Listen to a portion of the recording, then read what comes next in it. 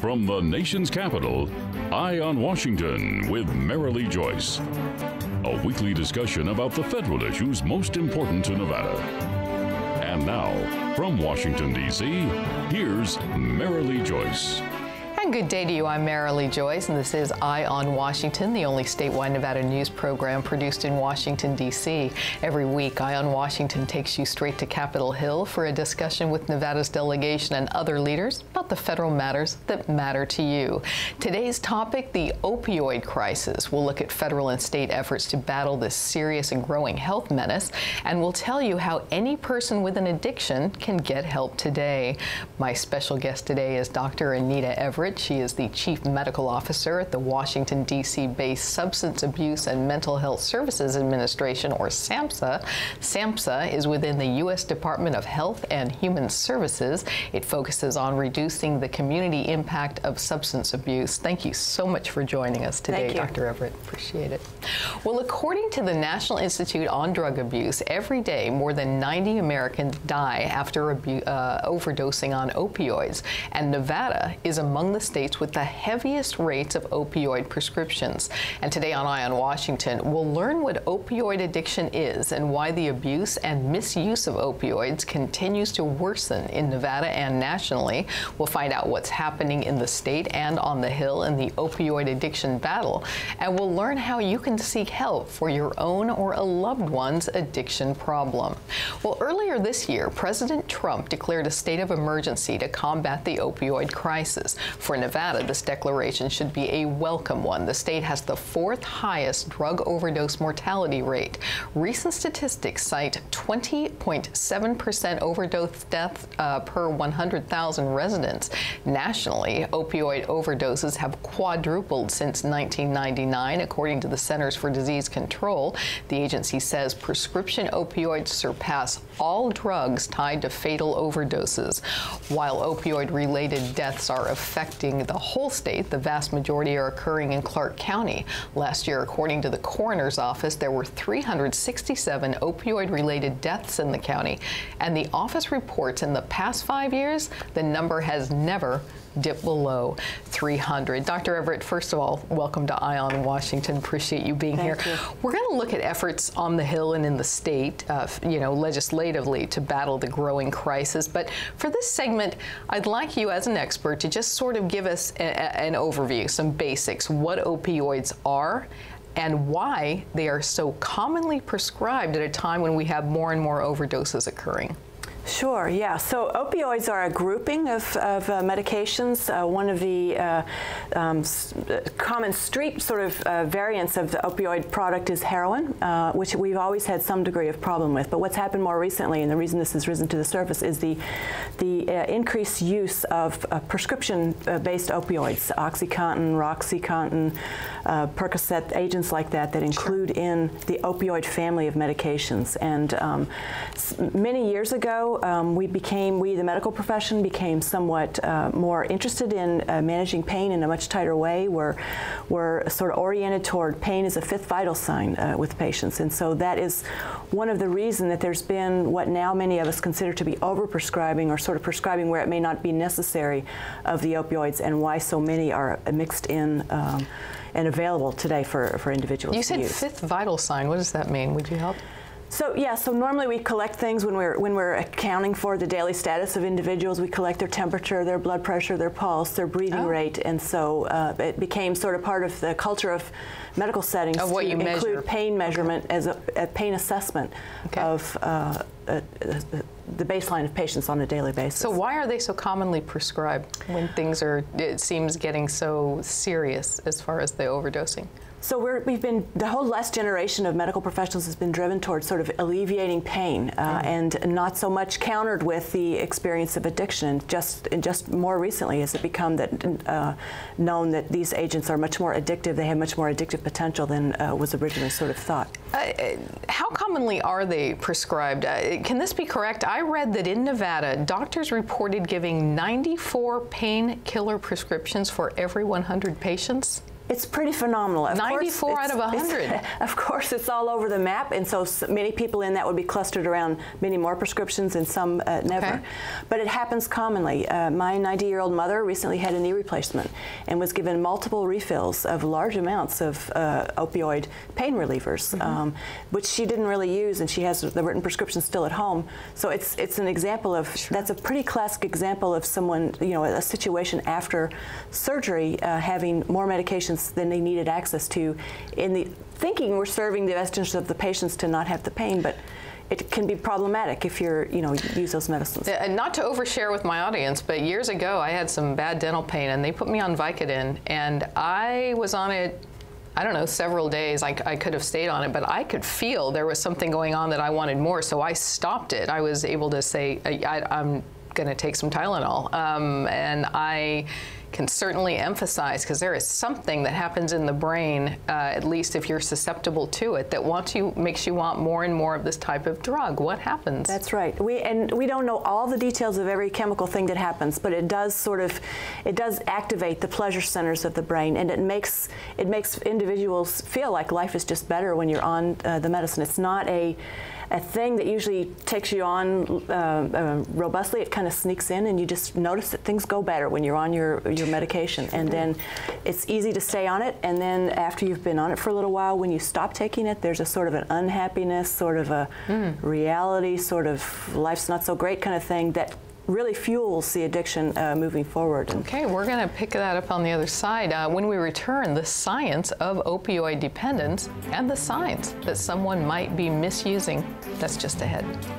You're watching Eye on Washington with Marilee Joyce, brought to you by Caesars Entertainment, the Regional Transportation Commission of Washoe County, the Las Vegas Sands Corporation, the Las Vegas Convention and Visitors Authority, NV Energy, Jim Marsh Automotive, the Rogich Communications Group, and Renown Health. I have 3 tests next week. I'm going to be studying all weekend. Oh. Are you studying tonight? We can meet up and study together. Oh, yeah, that sounds good. What time? I work until 6. Okay, sounds good. Just text me after. Okay. No! There is no text, tweet, or call that's worth a life. One pedestrian death is one too many. Look up. And look out for each other. Want more federal news that affects Nevada, its businesses, and its residents? Then you need to subscribe to Nevada's Washington Watch newsletter, your sole source of online news direct from Washington, D.C. Visit joycecommunications.com and subscribe today. Planet Hollywood, Paris, Harrah's, Caesar's Palace. It's one of the most exciting skylines in the world, Las Vegas. Caesars Entertainment has nearly 50 casinos worldwide, including these. But no matter which casino you visit, we want you to play responsibly. And if you need help setting or keeping a limit, we hope you'll call this number. You see, we know you're coming to our casinos to have a good time, and we always want you to leave feeling like you did. Can I tell you a cat joke? Just kidding. Why did the girl ask the mushroom to dance? Because he was a fun guy. What do you call a pig that knows karate? Pork chop. So how does a tissue dance? Put a little boogie on it.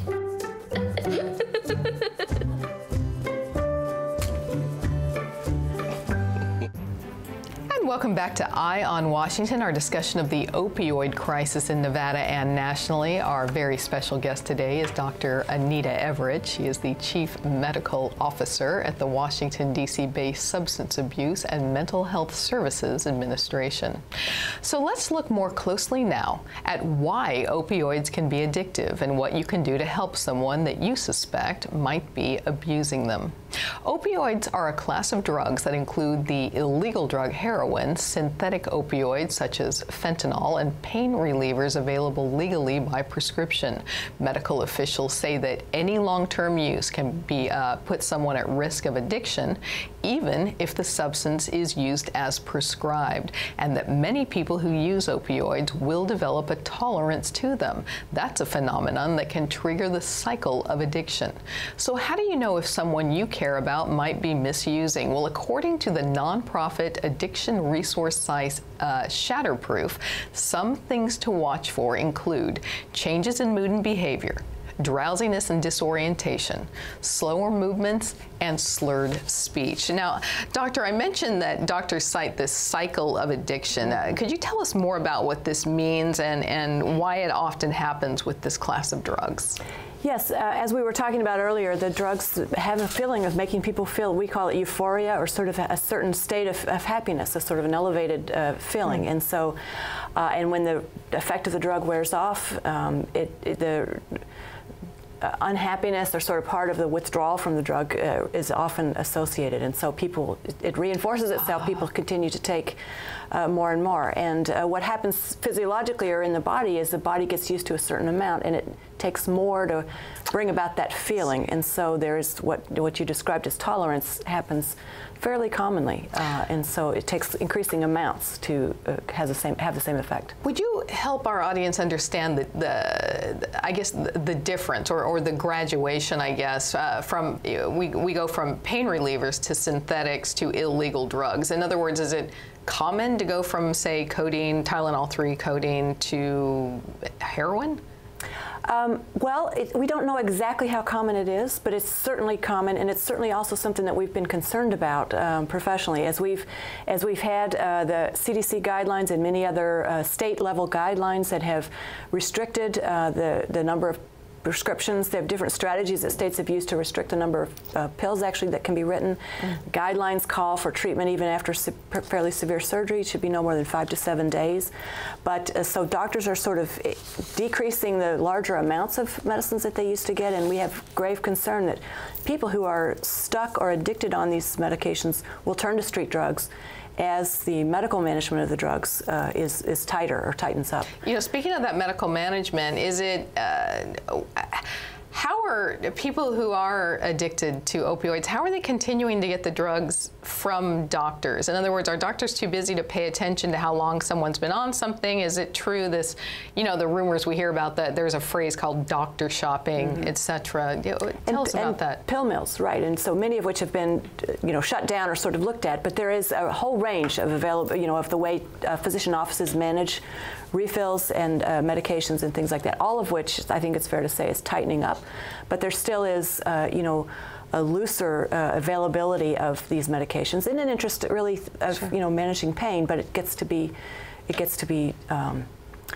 can get out of control very easily. What does SAMHSA recommend is done about that?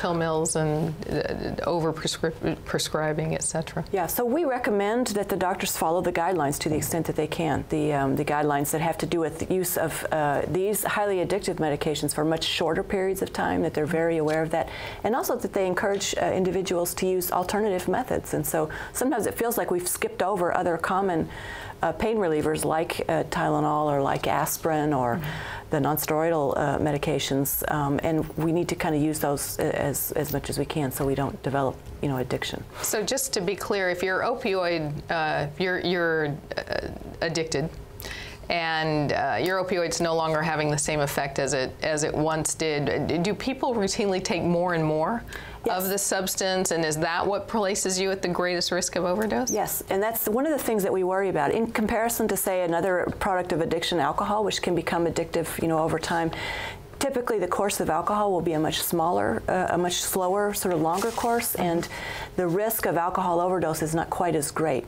With the opioids, the risk factor involves basically shutting down the breathing, the command center in the base of your brain that has to do with breathing. And so when you get to a certain dose, you can easily jump over the dose. The deaths themselves have commonly been associated with street medications that are bought and are laced with these particular fentanyl and carfentanil agents, which are sometimes even described as poisons almost because they're so much more potent. They are oftentimes related to the shutting down of the breathing, which is why a person sort of becomes cut. But even the medications that are not cut would kill you if you Yes, they certainly can. So that was happening before, and certainly street heroin. We don't know. It's very unpredictable what's in that. And when we return, federal and state efforts in the opioid crisis battle. That's coming up next.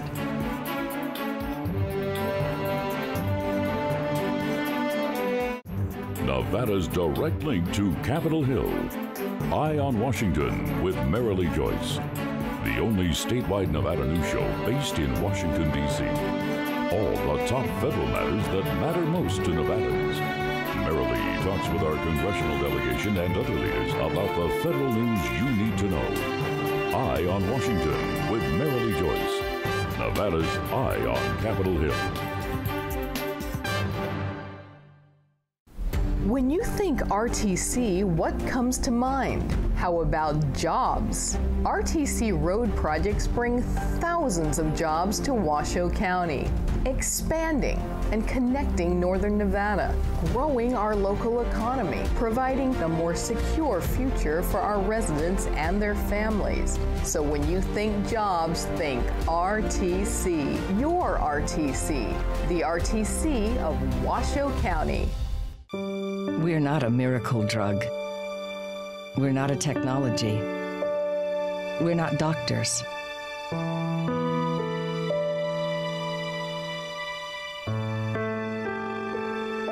Just the hope, which can often be the best cure of all. The Ronald McDonald House, a home away from home for seriously ill children and their families. Planet Hollywood, Paris, Harrah's, Caesar's Palace. It's one of the most exciting skylines in the world, Las Vegas. Caesars Entertainment has nearly 50 casinos worldwide, including these. But no matter which casino you visit, we want you to play responsibly.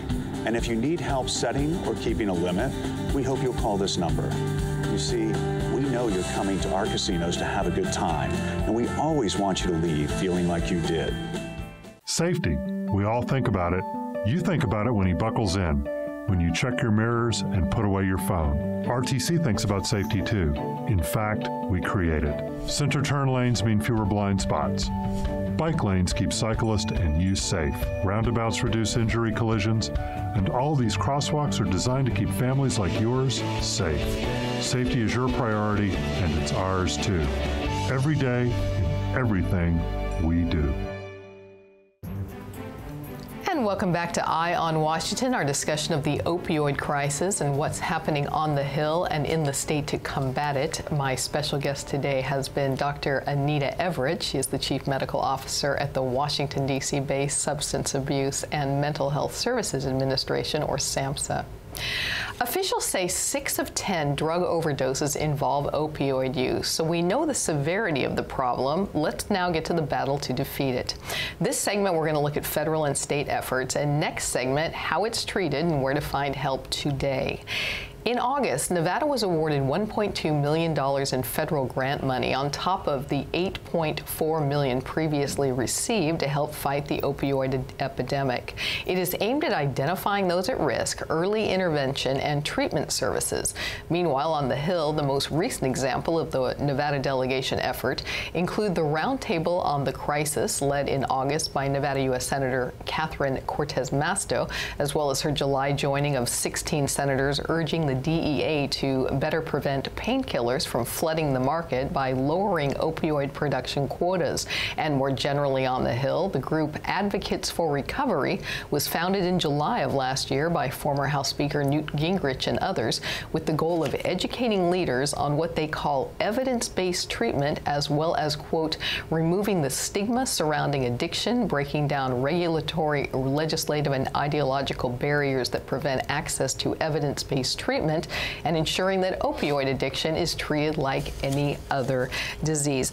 Dr. Everett, I know you're not a politician, but in your medical opinion, is enough being done legislatively to battle this crisis? And what would you like to see done resource, funding-wise, et cetera, on the Hill? Yeah, what a message that's important to us to have people understand is that treatment works. We have a series of evidence-based treatments that work and that are can be very useful in managing the addiction that's associated with these opioid products. And so, my wish would be that we have enough resources so that anyone who wants treatment is at a point where they would benefit from treatment would be able to access treatment. And really that's the thrust of a lot of the legislation broadly, is to get money out to the states create more access to treatment. You know, a lot is being done in Nevada. In 2015, the legislature voted to reduce potential criminal penalties for people who report drug overdoses. Also made naloxone, that's a drug that can help reverse opioid overdoses, more accessible. Last year, Nevada Governor Sandoval, he had an opioid summit. And that led to a bill that would impose new restrictions on doctors and pharmacists prescribing pain medication, also enhanced tracking mechanisms. I mentioned Senator Cortez Masto's work, and the most recent I saw in my research, but want to emphasize as well, I'm sure the whole delegation takes that very seriously. I'm just giving one senator's example. But since Nevada is the top state, or one of the top states rather, for opioid deaths, what would you like to see the delegation push more for here in DC to turn those numbers around? Well, I think we are getting to a point where there's recognition that this is a complex problem. It's not, you know, there is no single effort that's going to correct or, you know, reverse the problem. We have every hope that we will be able to turn things around with a whole series of things that have to do with control of the supplies, and also getting people who need treatment access to treatment. So we were really at SAMHSA, one of the things that we emphasize is the treatment aspect. Does your organization get federal funding? How are you guys? How do you we are a federal agency, right? Yeah, that's I had said earlier. You're part of the U.S. Department. Yeah. Correct. Yeah. Okay. Is enough funding going out to organizations like yours? There always could be more resources to manage a problem broadly. We've got a lot going on right now, and we've set a lot of things in motion with the first amount of money that we've had from Congress and we'll be doing over the next year. And so it's part of the situation and the complexity is being able to do it over time. And so we'll be looking at that and working with the resources that we're given to help make sure that, you know, it's used as well as possible as the public stewards of the money. And when we return, getting help today, my guest has hope for you or a loved one fighting addiction. We have details and resources coming up. Planet Hollywood, Paris, Harrah's, Caesar's Palace. It's one of the most exciting skylines in the world, Las Vegas. Caesars Entertainment has nearly 50 casinos worldwide, including these. But no matter which casino you visit, we want you to play responsibly. And if you need help setting or keeping a limit, we hope you'll call this number. You see, we know you're coming to our casinos to have a good time, and we always want you to leave feeling like you did. Nevada's direct link to Capitol Hill. Eye on Washington with Marilee Joyce. The only statewide Nevada news show based in Washington, D.C. All the top federal matters that matter most to Nevadans. Marilee talks with our congressional delegation and other leaders about the federal news you need to know. Eye on Washington with Marilee Joyce. Nevada's Eye on Capitol Hill. I got my own iPod Touch and use my dad's login to get on gambling sites. Poker is the best, but I'm losing a lot. Since I'm too young to play, they're not allowed to keep the money and my dad won't find out. That's right, isn't it?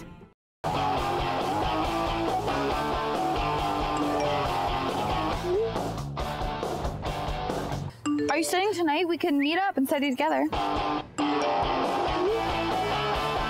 Just text me after. Okay.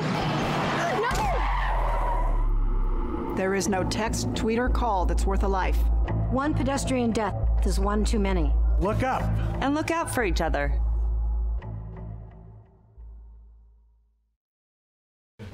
This girl is very pretty. It's inciting feelings of jealousy in me.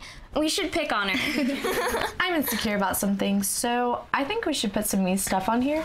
Maybe even some lies, too. Yeah. I just want to be accepted by you both. So I'm gonna send this to my friends so they think I'm cool. Kids bully for all kinds of reasons. None of them are good. Find ways to get involved at flipthescriptnow.org.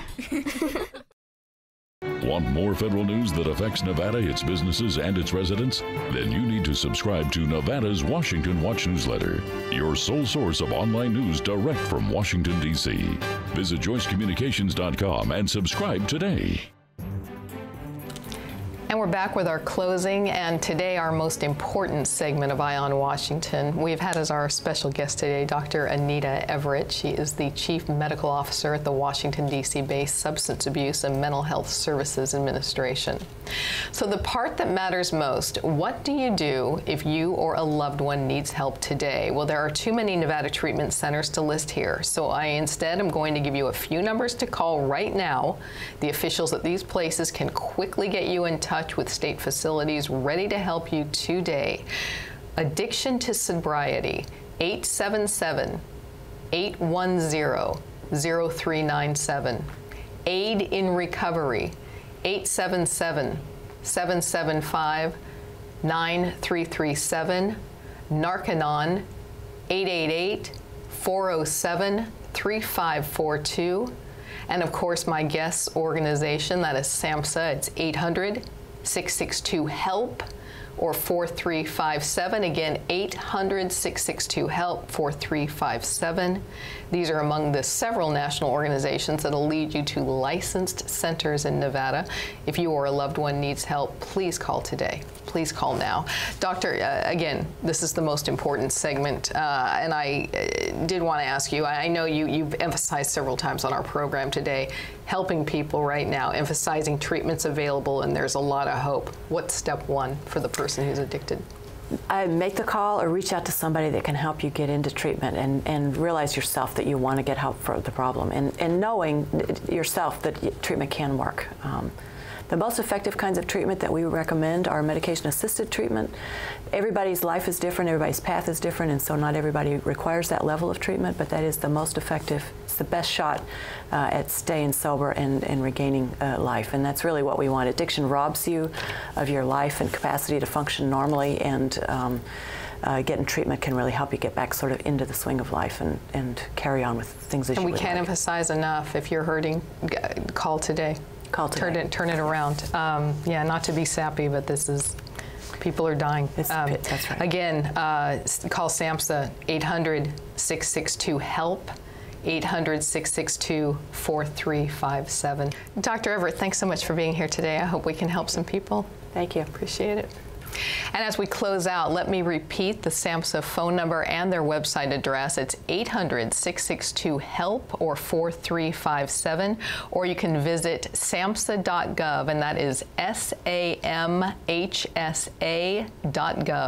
Again, if you or a loved one is struggling with opioid addiction, or for that matter, any substance abuse problem, we hope you will reach out today. And meanwhile, if you want more information on any federal issue that impacts you in Nevada, you can visit our website. It's joycecommunications.com.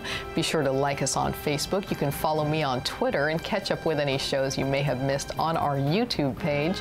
Thanks so much for joining us on Eye on Washington. I'm Marilee Joyce in Washington, D.C. Have a great day.